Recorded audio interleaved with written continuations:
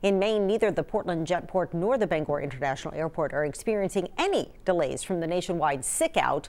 When calling for more information, though, this was the message from an agency spokesperson. I will be out of the office starting Wednesday, December 26th, due to the federal funding hiatus. I am not able to access or return voicemail messages during this time. Please leave a message and I will return your call upon return to duty upon conclusion of the funding hiatus.